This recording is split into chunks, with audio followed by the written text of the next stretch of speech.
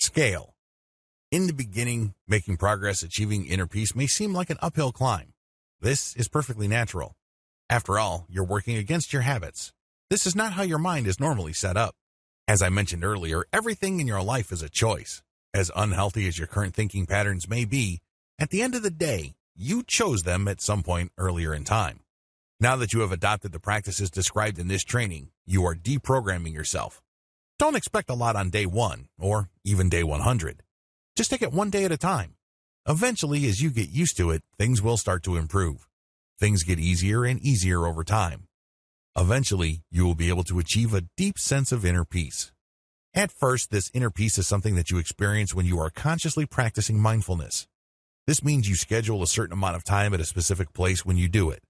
However, once it becomes second nature to you, and you know the steps like the back of your hand, you can then let your inner peace spread to other areas of your life. Please understand that the skills that you learn in managing your thoughts can apply across the board. You can apply it to your relationships, your body image, your personal ambitions and goals, and everything else. Living with integrity. Once you have achieved a tremendous amount of peace and focus thanks to the art of learning how to be quiet, you can then start to live with integrity. You know what your grand objectives are.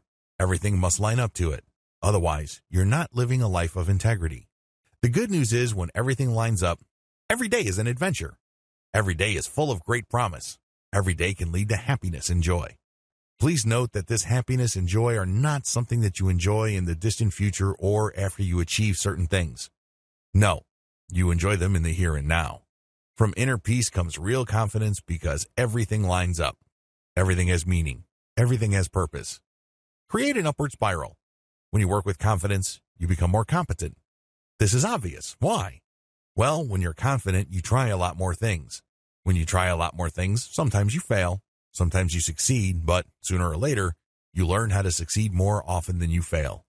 This then leads to greater competence because now you're able to do things the right way so you succeed more often, which then makes you feel more confident. You're able to try out more and experiment more, which leads to even greater levels of confidence, competence, and on it goes.